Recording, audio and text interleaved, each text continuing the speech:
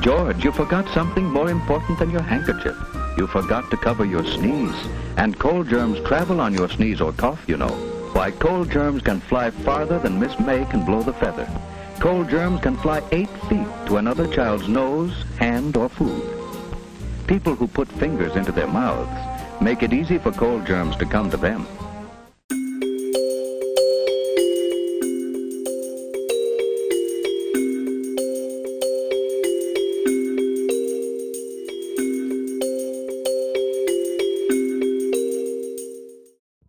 Since childhood, we were all taught the importance of covering our coughs and sneezes.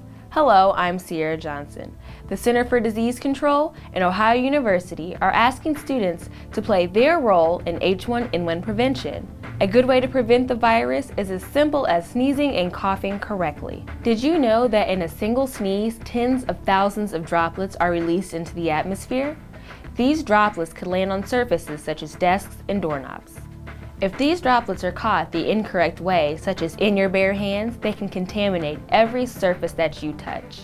Consider using a tissue to cover your nose and your mouth. It is best to use paper tissue instead of cloth handkerchiefs. The used handkerchief is a breeding ground for viruses and bacteria and could easily spread germs around your face and hands. If a sneeze or cough should happen and a disposable tissue is not available, the CDC recommends coughing into the crook of your elbow. Still curious? Be sure to visit the H1N1 link on the Ohio University website. And remember, prevention starts with you.